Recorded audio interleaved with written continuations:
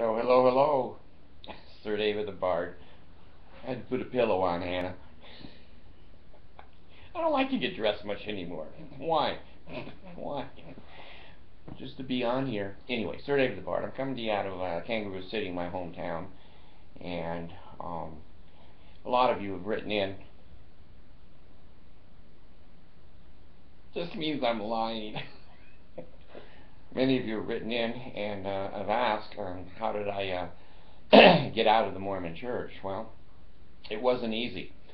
And I happen to have a link down below when I was younger, and a lot of things are a lot easier to get into in life than get out of. And the link down below is basically showing how I was struggling to get out of the Mormon church.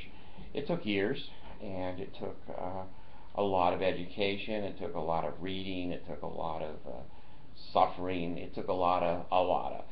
So anyway, I want you to enjoy this day after Christmas down here in Kangaroo City.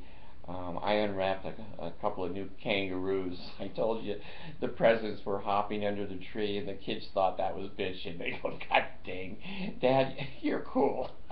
Not cool, it's just a couple of new kangaroos for you. So anyway, the kids are out there still playing with them under the tree. And boy, there's a mess on the floor. And I don't mean wrapping paper, if you know what I mean. Anyway, take a look down below. Watch me try to get out of the Mormon church, and watch what a struggle it really was. It is easier to get into a cult than get out of a cult. So please don't slit my throat, cut my heart out, cut my gut open. Don't pay me, lay me, or air me, and oh God, hear the words of my mouth. Don't do any of that.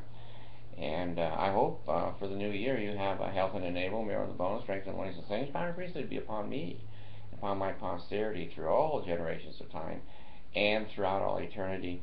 Take a look at the link. Me getting out of the Mormon church was not that easy.